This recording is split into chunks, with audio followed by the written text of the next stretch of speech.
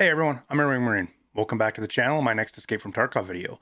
We're going to get back into the hideout guides, the crafting guides, if you will. It's been a long time since I've done one. The hideout has been crazy. Things have been changing, and it seems like every time I would go to put one of these together, BSG would change something, so it would be out of date. And I don't ever want to give you guys bad advice or advice that makes you lose money. So things have settled a bit. We can dive into some detail now, and I can actually do one of these guides. So let's not waste any more time and get right into it. Now, the way these guides are set up, if you're new, is I do these to help you maximize your profits out of your hideout.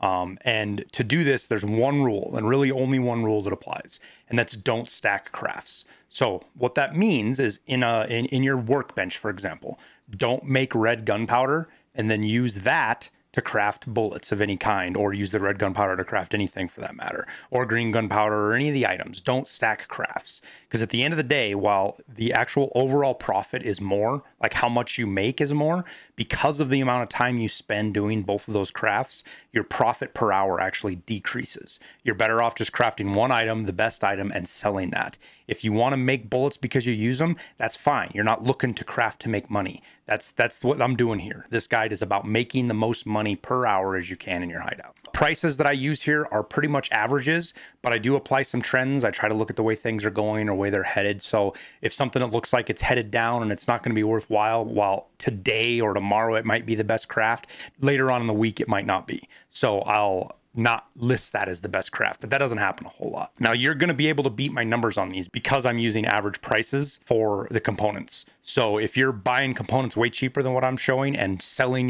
the product for way higher than I'm listing, then of course you're going to do better. But that applies to all of the crafts. So just keep that in mind when you're picking through this. I also take into account flea market fees. Assuming you don't have a level 3 intel, for the fee purposes, and I don't take into account skill levels. Those apply evenly, and there is a few circumstances where that will swing one craft over another, but it's pretty rare. I do have a spreadsheet that you can check out and make changes yourself. I update it when I do these videos, but it doesn't take very long for it to get out of date. So you can go onto Google, you can copy the file.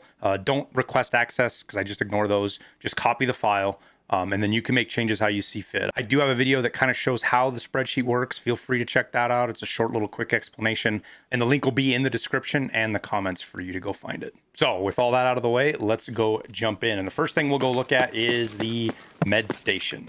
So over here at the med station, your number one craft right now is pile of meds. And that's pretty much the way it is for most of the wipe. There's a few times where items in the med station get to be worth more than pile of meds, but it's almost always this. Now, the key is to get your augmentin for less than 30K. Or get them for found and raid. Now you can get them more expensive than that and still make money. It just kind of digs into the profits a little bit. And one thing you should remember is you should never be selling your augmentin. I mean, it's great that people are because it makes it cheaper for you, but the flea market fee is actually higher on the augmentin than it is on the pile of meds itself. So you're saving that little bit of money, and it doesn't sound like much, but when you craft hundreds and hundreds of these things, it really adds up over months of playing the game. So don't ever sell your augmentin, craft it in a pile of meds, and sell a pile of meds. And when it comes to selling them, I try to sell them for about 17.5 or 17K, but that's getting tougher and tougher as we've been going on the wipe here. For whatever reason, pile of meds and augmentin have been getting cheaper. So just try to push that as far as you can, 16K, 15K if you need to.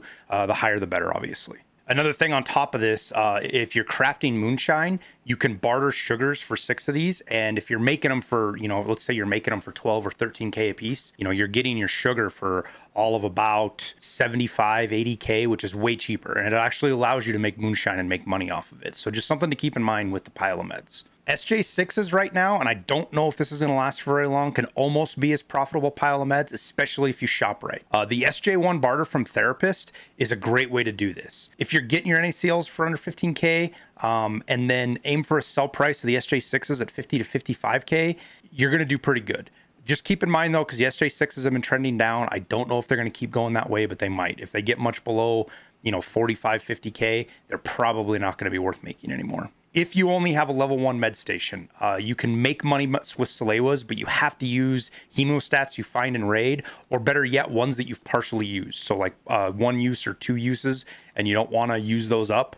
you can turn those into Salewas and recover some of your money. But that's not ideal. You should probably focus on getting your med station to level 2 if you're not level 1, just so you can craft those pile of meds and actually make a little bit of money at it. Now, on a side note here, something you can also do that I do, that it doesn't necessarily make you money, but it saves you money. Let's put it that way. Golden stars are really expensive, right? Well, it doesn't matter if it's a 10 use or a 1 use, you can use that to make propitals. So what I do is I use up my golden stars until I have 1 or 2 uses left. I take them out of my container and then I craft propitals with them. I either sell or use those propitals, but using that 1 use or 2 use golden star saves you money in the long run versus just using it up. Like, one of my favorite things to do is I kill somebody and they found something good and put it in their container and they pulled out a 1 or a 2 use golden star. That's great to me. That thing's worth 60, 70K just because of what I can sell 7 propitals at. So that's, I mean, you can see that's what I'm doing right here. I just had a 1 out of 10 use that I'm crafting, and I'll have another one here before too much longer. And just another little tip to help you make a little bit more money out of your hideout. Okay, so moving over to the nutrition unit, and this is going to be a quick talk because there's not much here. You can't really make any money in the nutrition unit right now. There's nothing that's scratching it out. Now, if you get out of raid with like a chocolate that's not found in raid, you can use it to make whiskeys and do okay. Same thing with some of this other stuff. But for the most part, you're not going to do it. If you really want to scratch a living out of this, or you're trying to craft to level up your hideout skill, you can make Wilston's cigarettes and pretty much break even. Sometimes you make a little bit of money. Most of the time, you just break even though. But that's pretty much all there is to talk about at the nutrition unit. On the other side here, the water collector and booze generator. So the water collector should always be running. I know it's gotten cheap and I know it looks kind of scary, but the higher level you are, the more money you make. The higher hideout management skill you have, the more money you make, because it actually uses less of the filter, and because it only uses initially 65%. You know, right now I'm down below 50% on what I use for a filter to craft. So if I buy a filter for 120K, that means it only actually costs me 60K to make the purified water. So if you have your water collector, always keep this running. Just buy a filter, throw it in there, sell it when you get the water. You don't have to craft anything, and you're going to make a little bit of profit. It'll at least help cover the cost of your fuel and things like that. Over at the booze generator, though, there's a couple of tricks here, and we talked about them a little bit already.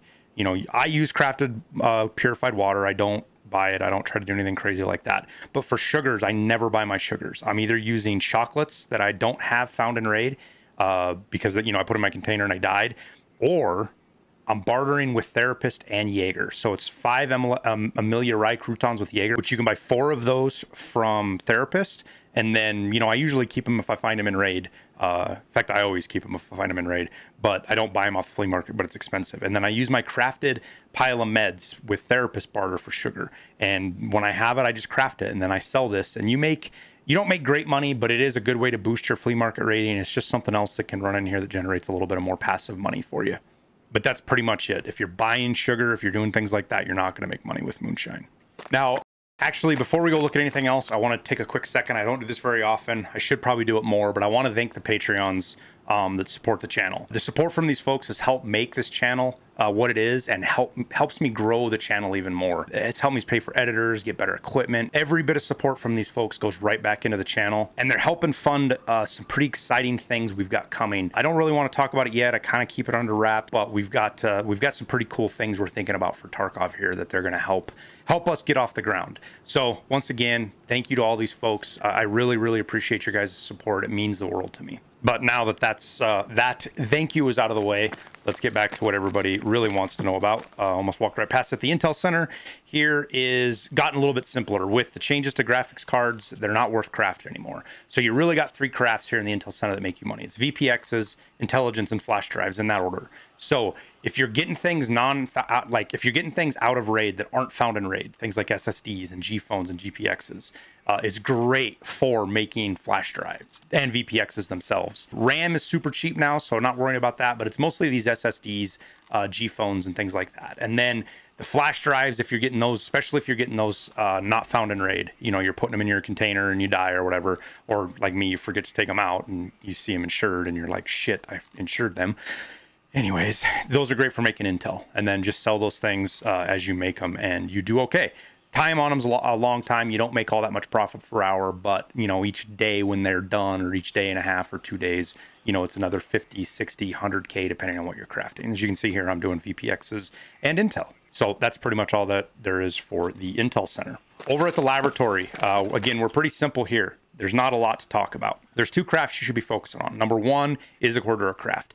And I list this as the best craft. It's not always the absolute best profitable, but it's simple. There's no risk to it, and you can do it at level 1. So this is all around, this is a great craft for people. It makes you about 15, 20K an hour, and you don't even need your generator turned on. You know, so if you're really low level, you can buy these things from Ragman, turn them into Cordura. It just got done right there, and you're gonna make yourself a little bit extra money, helps fund your raids. I'm doing that on my alternate account right now, where I'm doing an alpha to kappa run. This is what I'm crafting, and it actually helps quite a bit when you're scrounging for money and you have a tiny stash like that. These help out quite a bit. But if you into trying to play the market a little bit, bleach can be your way to go. You have to be frugal with buying your components, and you have to be patient in selling your bleach in big stacks. I shoot for a total component price of about 34K. Sometimes I can get that down to 30K, but 34K is it. You get your soap for about 13 and a half. Sodiums, you know, somebody gave me a hard time for this. I know it's not sodium salt, it's sodium bicarbonate, but the first word's sodium, so I just say sodium because it's easier to say.